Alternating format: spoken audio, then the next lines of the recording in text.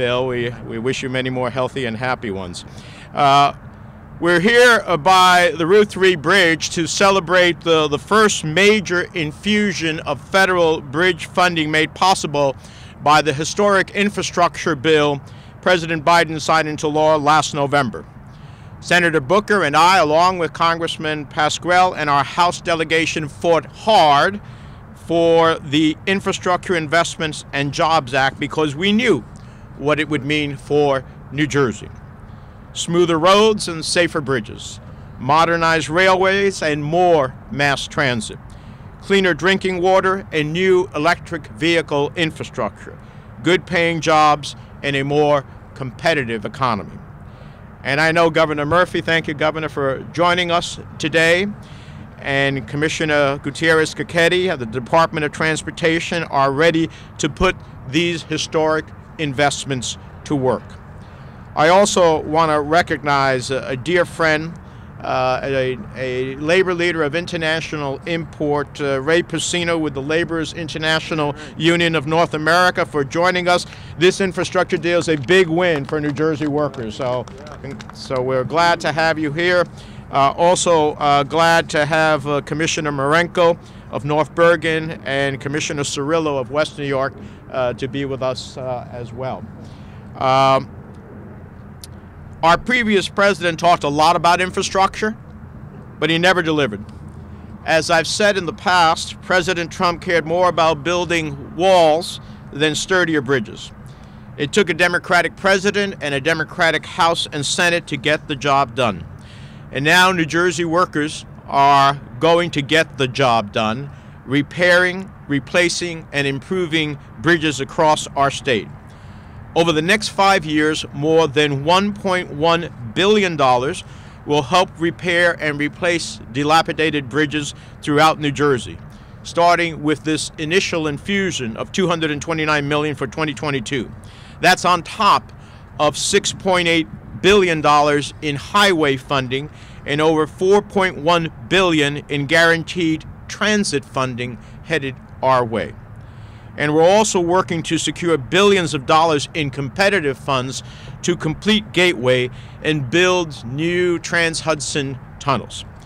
Gateway, which got new, higher ratings, and we always said if we were honestly rated, we would get higher ratings by the Federal Transit Administration, just got those higher ratings, which opened the door to making sure that what many of you asked us at many press conferences, is Gateway dead?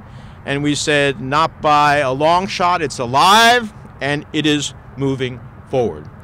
And there's another $12.5 billion we can compete through to the competitive bridge investment program. The Infrastructure Investment and Jobs Act is the largest investment in America's infrastructure since the creation of the federal highway system. That was 1956. 66 years ago. So this is beyond a generational investment.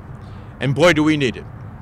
Throughout New Jersey, we have 500 bridges in a state of disrepair, including the Route 3 bridge behind us today.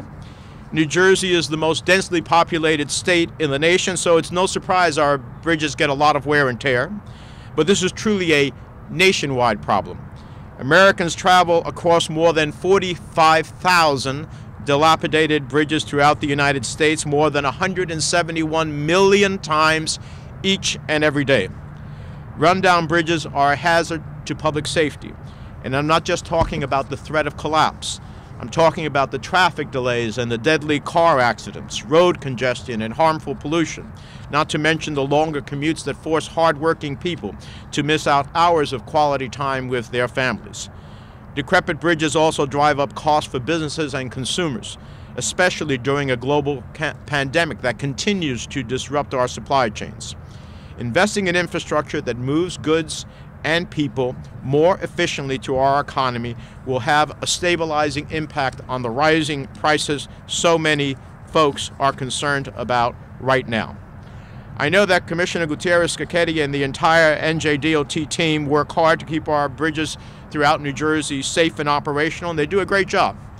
But you can only do so much with limited resources. Years of chronic underinvestment in our infrastructure have forced transportation agencies across America to stick Band-Aids over gaping wounds. Meanwhile, the backlog of repairs gets longer and longer every year. Our infrastructure used to be the envy of the world. Yet today, the World Economic Forum doesn't even rank America's transportation infrastructure in the top 10.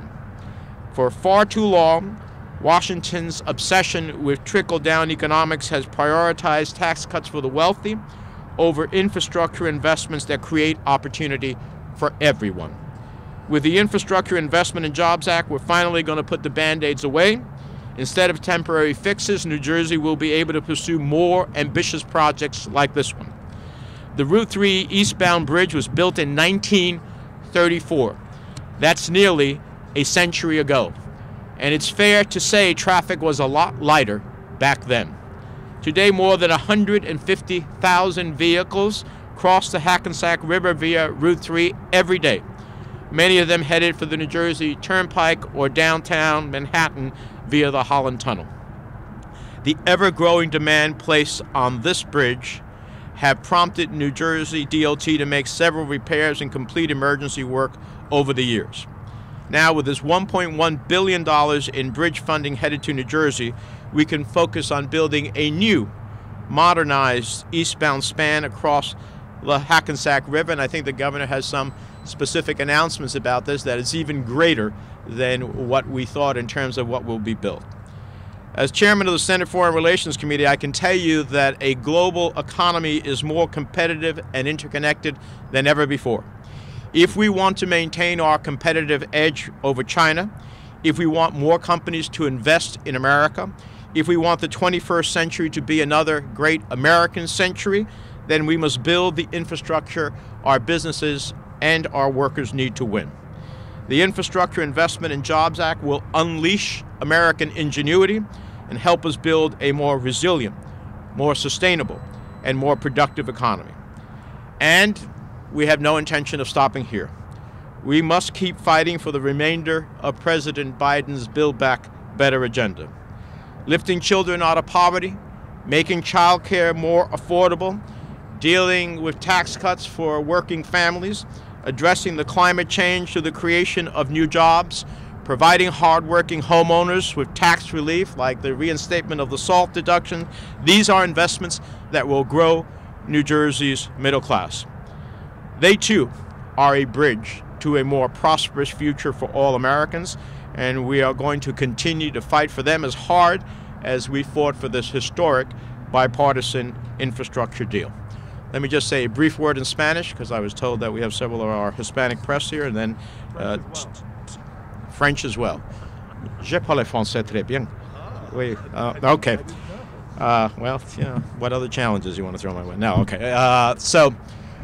Simplemente estamos aquí con el gobernador, el senador Booker, el congresista Pascrell y todos estos distinguidos personas para anunciar una inversión del gobierno federal enorme para nuestros puentes, para nuestra infraestructura, para nuestro sistema de transportación.